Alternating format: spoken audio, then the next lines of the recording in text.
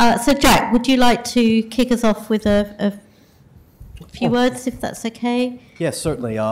It's a little bit about Peabody. If you're not familiar with us, we're one of the oldest housing associations in the country. Some would say we are the oldest. Currently, I'm part of our development team. We're delivering 25,000 homes per year in mixed-use developments.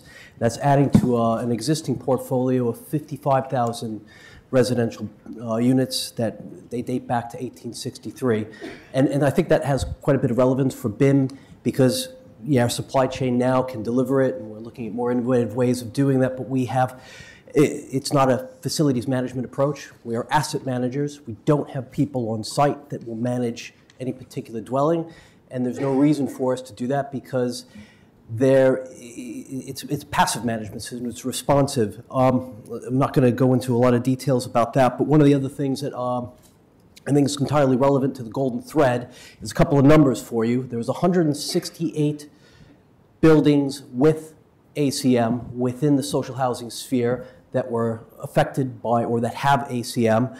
And I know somebody who was involved with 44 of them doing pathology services and opening up the buildings. I was directly involved with 8 latent defect claims against contractors because the buildings that I was looking after for a previous employer, they had ACM, and not a single one of them had accurate records of what was on that building.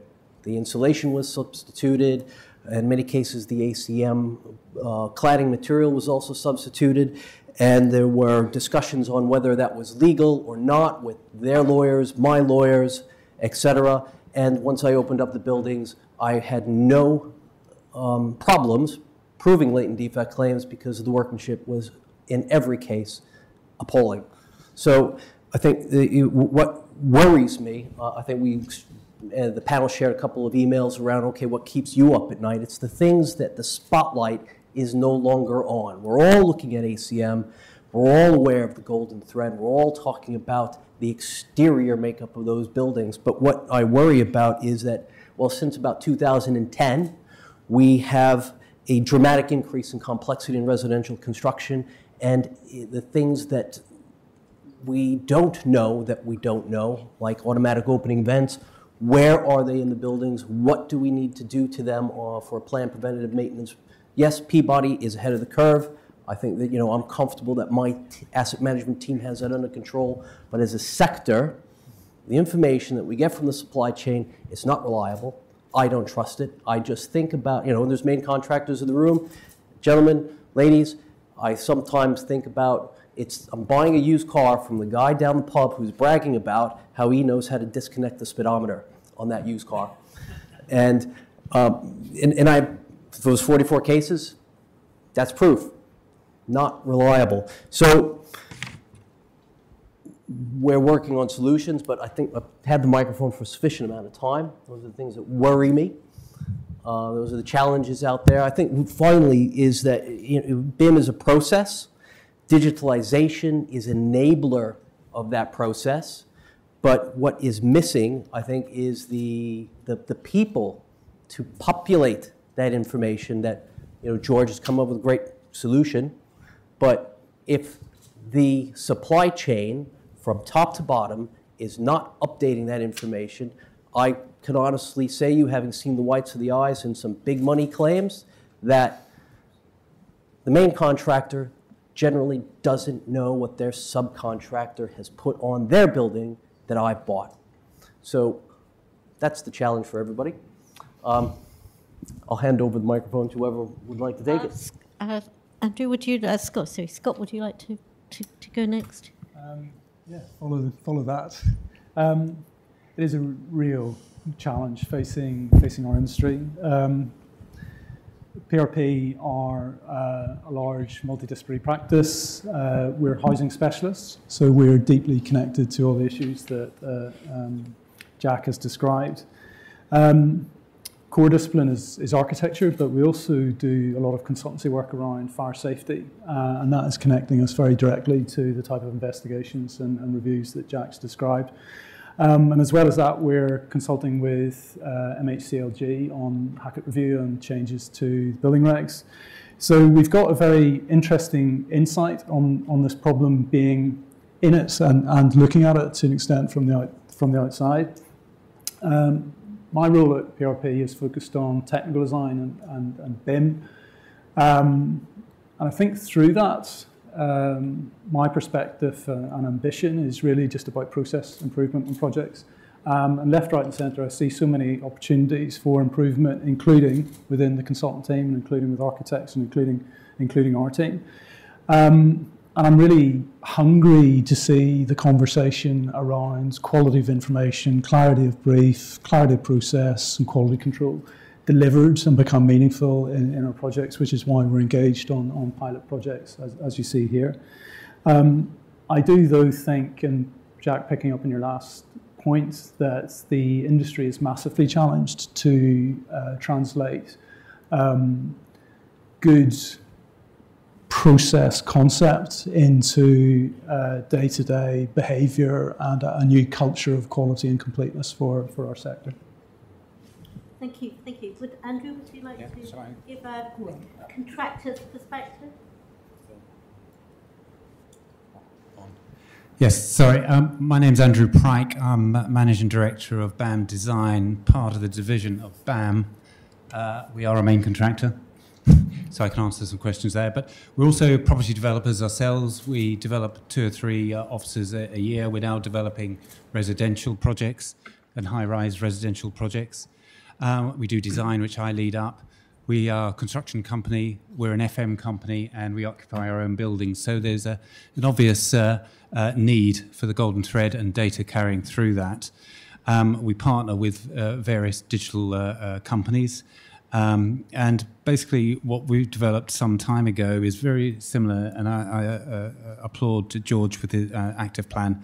Well, we worked on a system for the operation and maintenance for that golden thread. We retrofitted a hospital that was built by BAM 10 years ago in traditional, no data, no information, exactly as Jack was saying.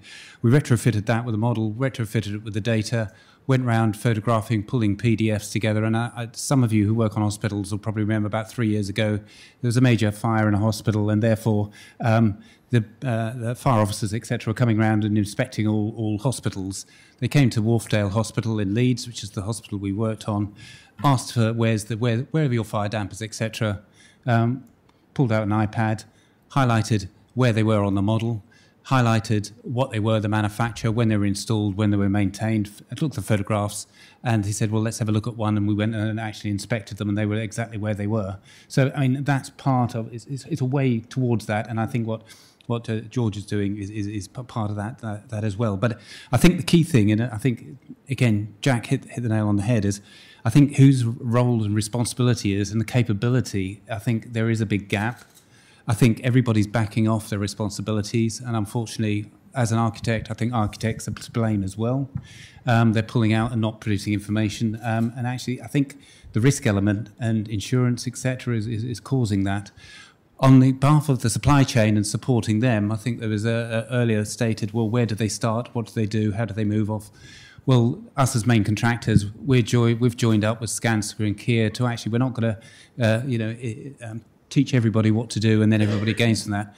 I think the CIOB, etc., could join all contractors and actually support the supply chain. There's some good supply chain members producing information and good data.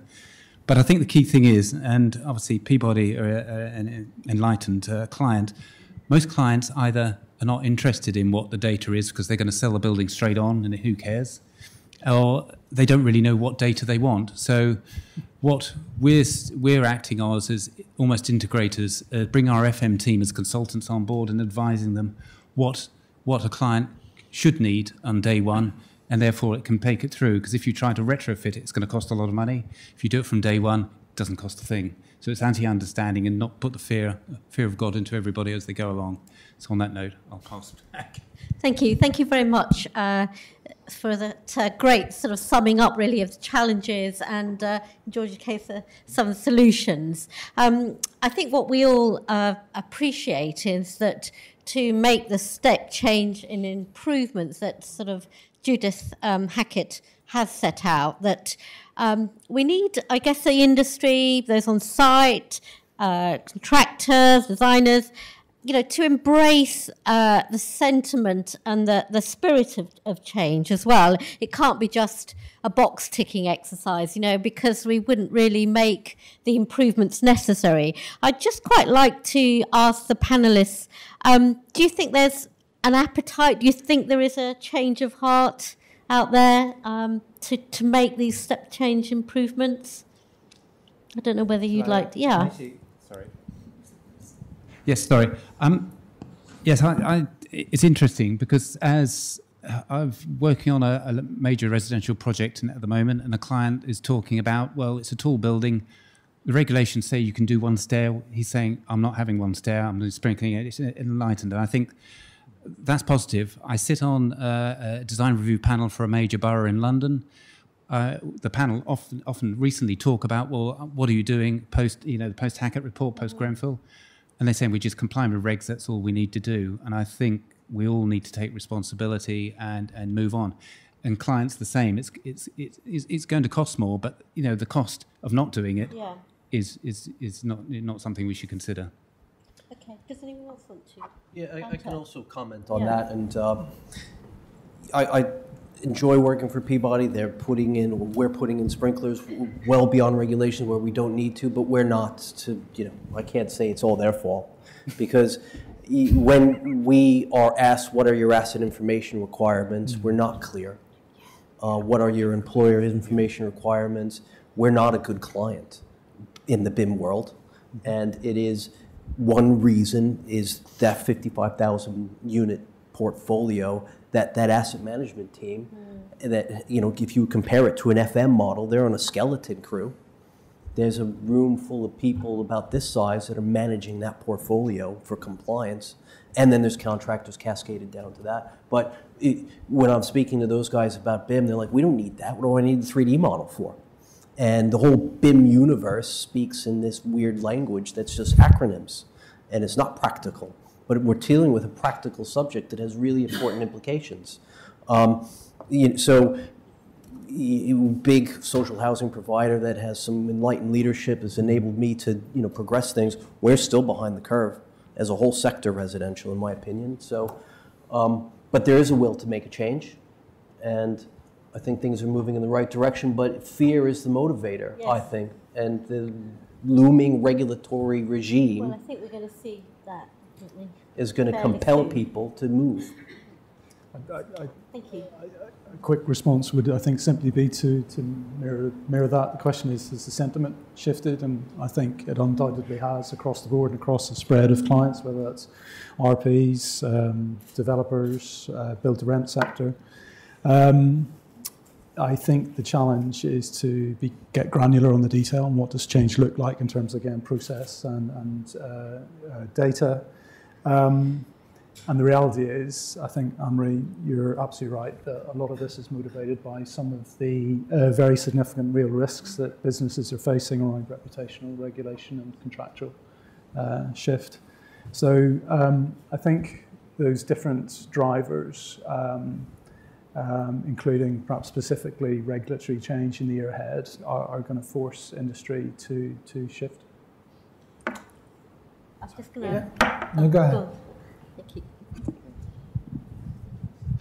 Yeah, well, I was just going to say that to mirror what Richard Saxon was saying earlier, it's interesting that the first two reports said BIM in them and the second one, the third one didn't. And I think that's a real step forward, because I think if we keep talking about BIM, we're going to alienate a lot of the people. It's actually about information management, and the digital implication of that is the key thing that we've got to drive.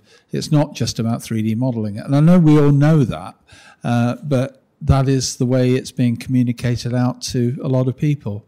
And in the asset management world, then they'll just switch off because they don't see that as being a key driver. They want the information. I was just going to say, if I'm a member of the supply chain and I'm listening to some of this conversation, it all feels a bit theoretical. It's like, well, whose responsibility is it to do this thing? I know that I'm going to have if it's law, I'm going to have a contract that says I need to comply with laws.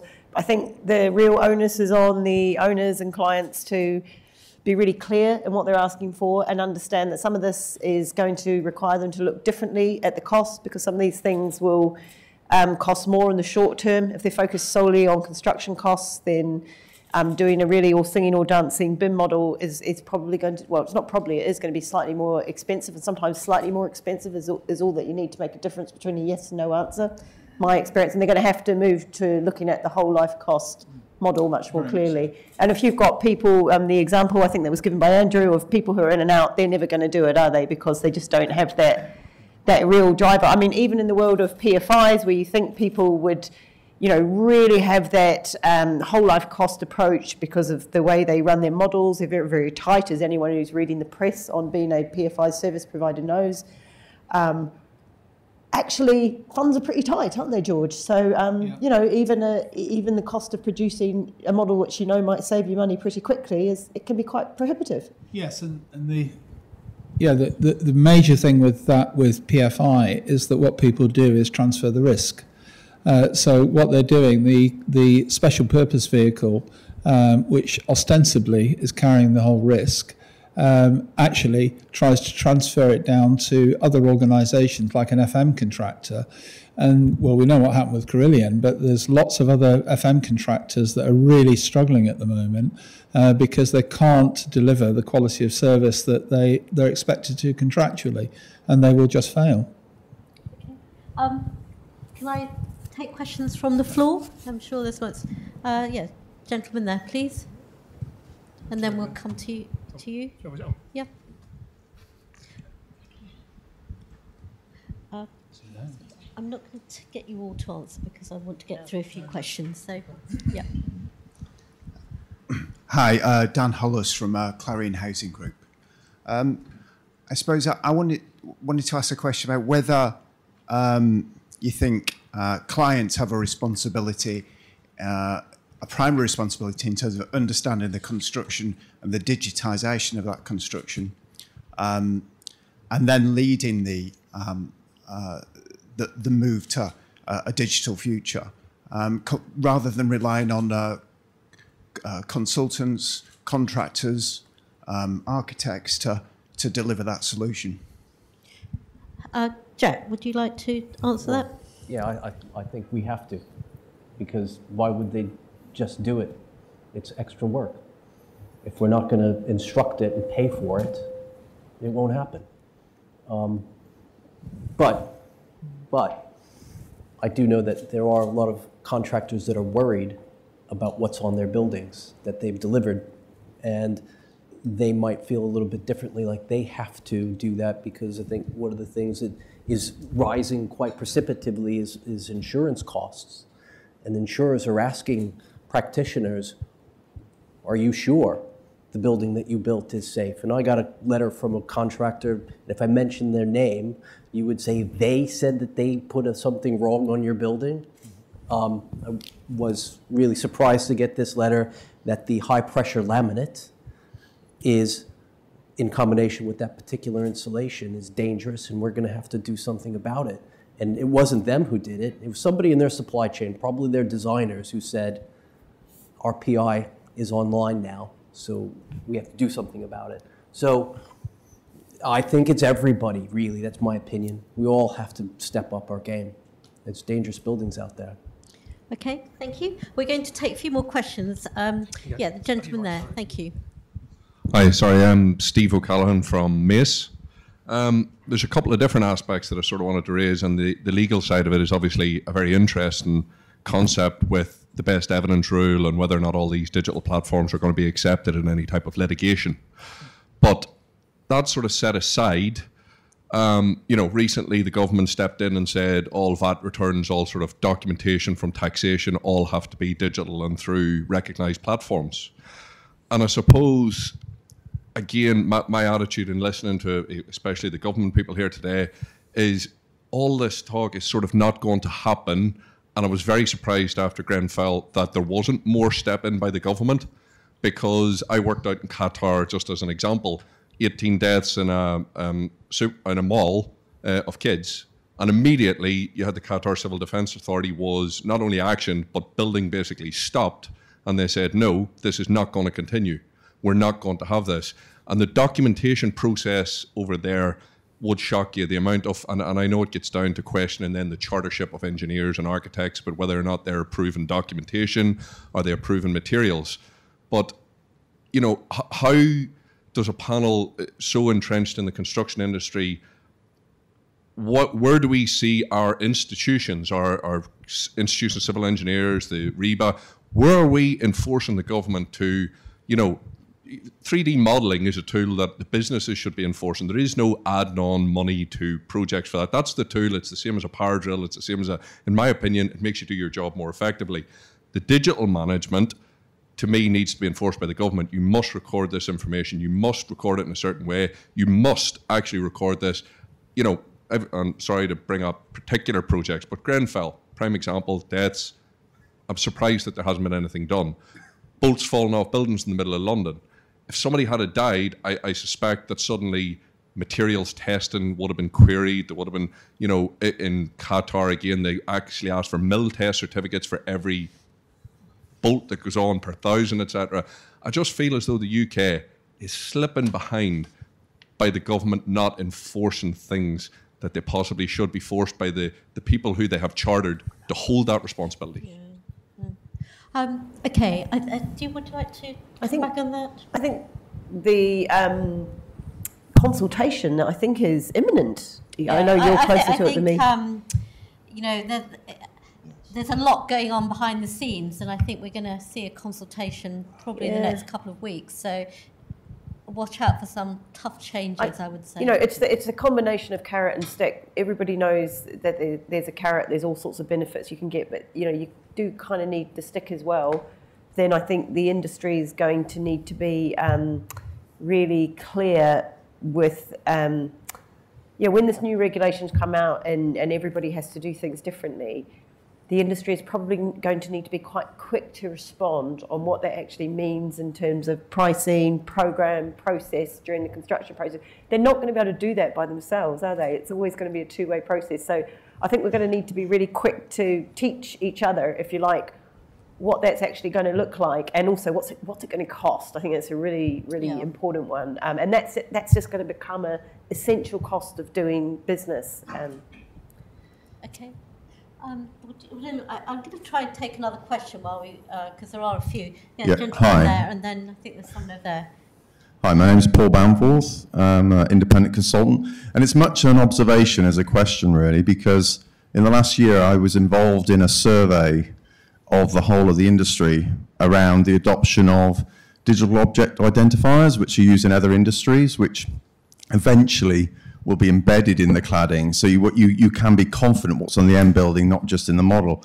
But what I found very interesting in that survey, where I surveyed architects, manufacturers, main contractors, clients, those who built and then sold, all of them can see, so the answer to one of the questions was like, they can see that they should eventually do it, but the sad thing is they're waiting to be told they have to do it, because the margins and nobody is taking responsibility at the moment during that, in my activity. So it was a case of, there would be major manufacturers who would say, well, I'm not going to be the first who does this, because I will a cost associated with it. So, but one of the aspects was also the clients who would still hide behind the contractual arrangements that they have, where they're passing the risks on. So it's difficult to do this without an element of the contractual element to change, and I think the legislation. So.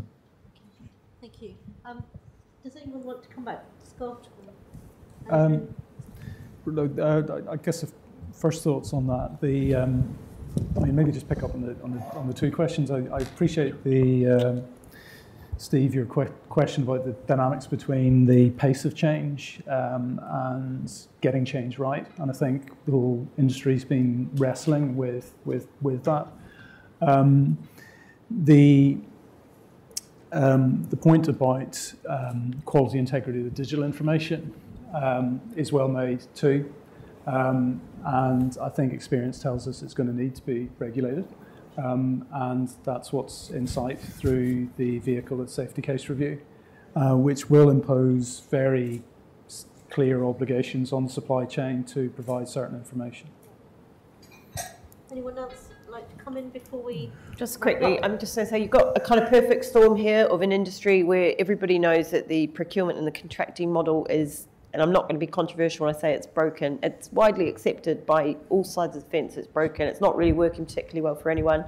It's a really fragmented and complex market, even within the UK, so it's difficult to just solve it across the piece. But what you've got now is you've got this perfect storm of kind of digital transformation and then this court of public opinion, which is also really, really important in driving up the kind of reputational bit and has the kind of power to sort of push change maybe faster than it would do if you were only relying on the regulations. So I think it's a really interesting time, and I think certainly my sense is that the pace of change is, in certain respects, never been faster, actually. I can really feel it, certainly from where I sit, and I'd like to think that I wasn't the only one who saw that. Very quickly, I think people will need to be compelled, I think, and that is very close on the horizon. We will be seeing that consultation on the new shape of the regulations and the hoops that every developer is going to have to jump through to get approval for a building that is over 30 meters. There's a big debate within MHCLG that I've just caught in snippets in the periphery of on whether or not it should be from 30 meters down to 18 meters. And personally, I think it should be at 18, but as a professional who would like to get things done and know what's practical, we're not ready to do 30 meters. And if we would just increase the scope of that to 18 meters, and this is just my personal opinion, we're setting an impossible task for ourselves. But eventually, at some point, I anticipate the requirements that will be needed for the JCA to get the 30 meters, that's just going to become business as usual for everything. Yeah. I'm being told to wrap up, so if you don't... Just one point, and I think our own system, and I think George's, he may correct me, we're not talking components here, we're talking systems and testing systems. And I think that's the challenge, in a sense. I remember from day one when I came into the industry, water testing various components, doing mock-ups. We're not necessarily having to physically fire test a system. But you look at as Richard says, the car industry, the aviation industry, they digitally test those now. They don't actually get an aeroplane and break the wings off. They test it. So maybe there's a systems and we need to come out and comply and standards to work with that. So I think there's a way forward, but somebody needs to take that lead. Thank you very much. I know there are other questions, but I'm being asked to wrap up, and it is a huge subject, and we are going to see real change. So be interesting in a year's time when we reconvene to have this discussion, I think. So please, if you have got more questions, I'm sure our panelists are around over coffee, then you can ask them directly. But before we do have coffee, perhaps we could thank them all in the usual way. Thank you.